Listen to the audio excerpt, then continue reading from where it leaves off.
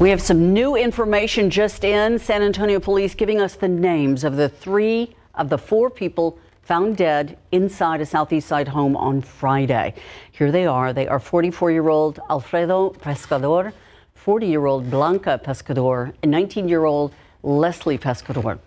We still don't know the name of the last victim, but we do know he was only 13 years old. San Antonio police investigating this as a homicide investigation, not telling us why just yet.